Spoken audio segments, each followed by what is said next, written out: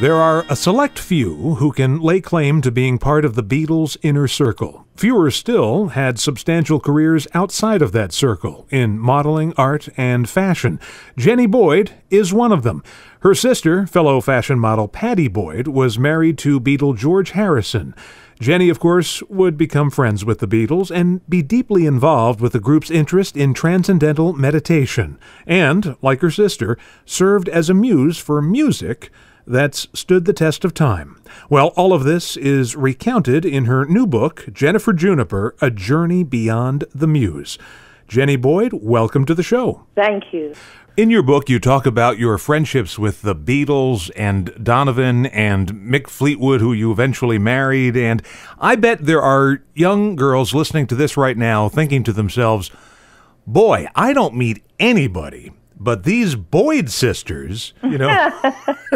Was it just a case of, listen, it was swinging London, we were beautiful young people, and we just all happened to be in the thick of it? Yeah, and it was, it was a particular time, and as I say in my book, it's like I had a particular look that was exactly what that time was about, and I think it was, a way of thinking and a way of being that was very different to how it is now.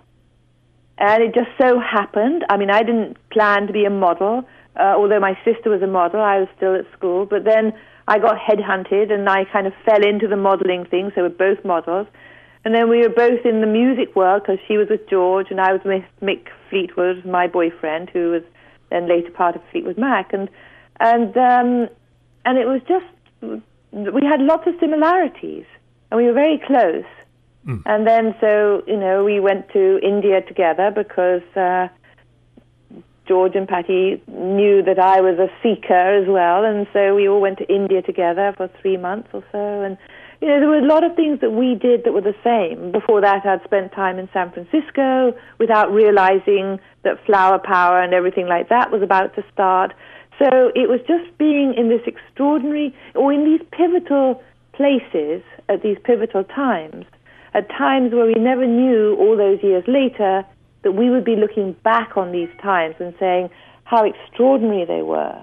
There were so many people who were still very, very into the Beatles, and as they were, when you're signing books and they chat to you, and so many of them, all different ages, from all over the world, so many of them were saying, I wish I lived in the 60s.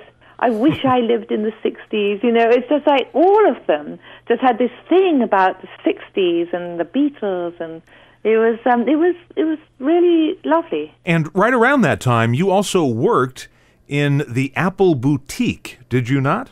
I did. So for people who are listening to this and don't know, the Beatles and Apple Records opened up their own clothing store in the heart of London, which had a very beautiful mural painted outside by a Dutch group of artists called The Fool, and they sold all of these, psychedelic clothes.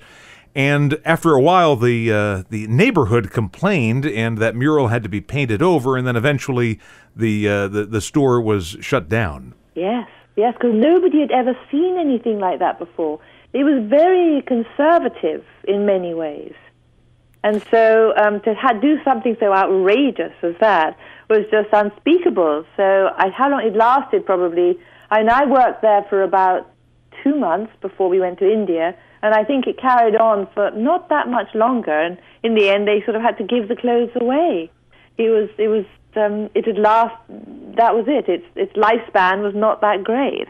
I love the fact that they just gave the clothes away at the end, because that's very altruistic. But I would imagine that... And the thing is with that shop is that it represented what we were all feeling, what we were thinking. Because I remember journalists would come and interview me and ask me, well, what does it mean? Why do you have these posters of the Ganesha and, all these wonderful Hindu gods and goddesses? And, so it was representing our philosophy. Meanwhile, back in London, when the Beatles opened a shop in Baker Street, jewellery, paintings and hippie clothes, as well as furniture. You've titled your book after the song Jennifer Juniper by Donovan, and as you explain in the book, you were the inspiration for that song, the muse, if you like, although you and Donovan did not have a romantic relationship, right? No, I think because it was while I was working at Apple that he arrived and didn't realize I was there. I'd met him once before with Patty and George, and so he wanted me to have photographs of me on his album, the previous album. So we all went to Cornwall and dressed up like, in kind of hippie gear, and skipping around the sands and the dunes and everything. And there's a little movie of it. And then after that, he said he had a song he'd written for me, and he, would I like to come to his manager's house? And so he got his guitar and sang this really lovely song. And I was quite shy in those days and didn't quite know where to look, and realized it was a declaration of love, but it was so beautiful and so innocent. And when I hear that song today, it just reminds me of that innocent, very idealistic time. Well, everything worked out because I think Donovan got married shortly after that. So that's right. Yeah. He found it was sweet. It was what they call courtly love. There you go. Yeah.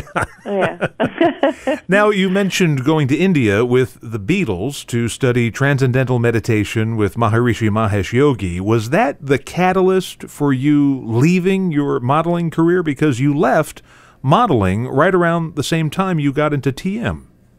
Yeah, no, I think the catalyst for me was what I called a sort of spiritual awakening. And I was still only 19, I think, 18, 19. And I just saw, I don't know, it was like having all these aha moments all in one go, all hitting at the same time. And just my life changed then. I sort of felt I was looking or seeking for some sense of meaning in life. And it was strange because, I would continue to model, but then a friend of mine said, I'm opening a shop in San Francisco, American friend, and would you like to come over?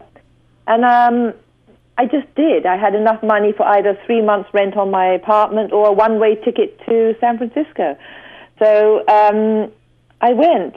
And the extraordinary thing was that so many people, I bumped right into that counterculture, were experiencing the same thing that I'd experienced when I was in London. And so it's sort of like it is like being taken on a journey. Suddenly everything's very different. And then going to India after that was all part of that.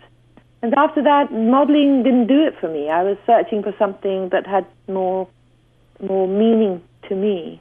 I think about what was happening in Europe and then what was happening in America, and there was a kind of global consciousness, I guess you could say, because the communication wasn't there like it is today. Although I suppose records going back and forth between continents was like an early form of the internet. It was a way of communicating these ideas. Absolutely. I mean, the musicians were the torchbearers, and they were the ones. They were, like all artists, they kind of could feel what the zeitgeist was, the way it was moving, and they represented what we were all feeling and thinking. There have been a number of people over the years who weren't in India with the Beatles who talk about that time period and the group's interest in TM and say that George really took it seriously, but maybe the other Beatles less so? I think John took it seriously too. Okay. I really do. I think George was the first one, and he was the instigator in many ways. But John really got into it and put his trust into it as well.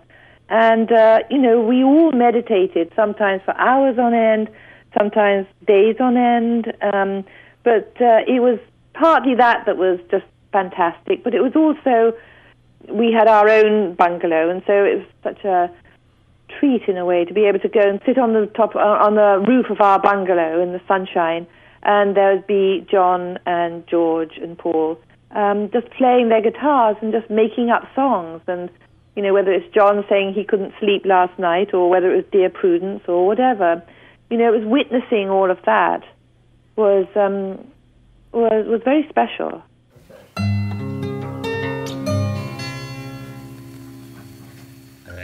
Does that ashram still exist? No, it crumbled and became part of the forest. Oh. But now they're trying to regenerate it and create the gardens. And I know people, because I was asked to go, but I didn't go, who've gone over there. And I think they're trying to recreate it as how it was. That would be wonderful. What a nice spiritual retreat that would be for people. Yeah. But I know from I don't know much about TM, but I do know that one doesn't have to be in a setting like that. You can be in your bedroom That's right. and also meditating. And do you still do it to this day? Yeah, I still meditate, but I don't do the transcendental meditation anymore. But I've continued to meditate. And I know I don't know if I want to get into this really, but I know that there was some concern over the Maharishi. Maybe going into it, people thought he didn't have human failings, but evidently he did.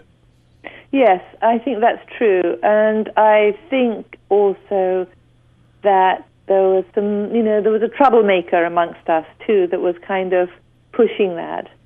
But I think we were very naive, we were very new to all that side of things.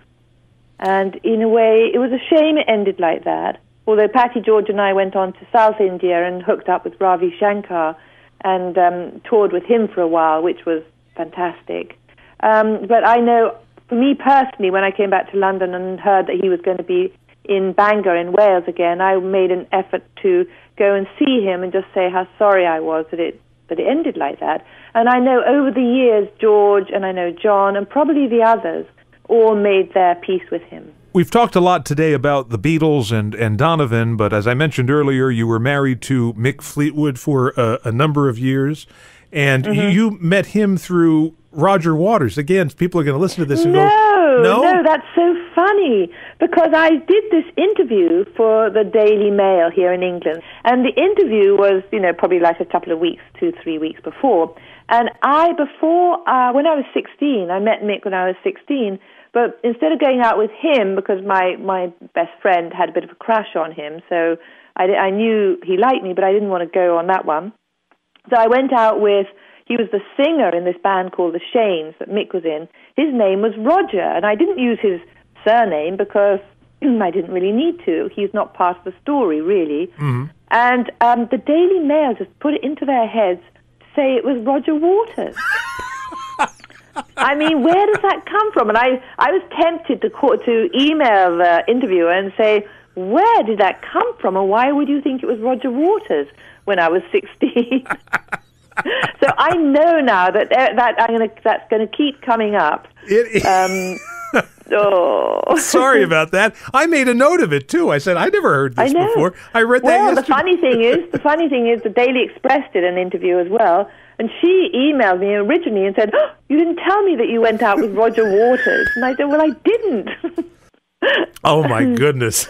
I know. That's how these things start. It's a good talking point. Yeah, that's how these things start. Unfortunately, it'll be in someone's book in a few years. It will. Yeah. It will. Yeah. But your current husband has no connection whatsoever to that world of music. No, it was such a relief. No. No, he's an architect. And, he's a really, really good architect. And he loves classical music. And I've introduced him to some of my music. We've been chatting with Jenny Boyd today on the Vintage Rock and Pop Shop. Once again, the book is called Jennifer Juniper, A Journey Beyond the Muse. And Jenny, thank you so much for being on the show. And it was a pleasure speaking with you, and have a great rest of your day. Thank you, and you too.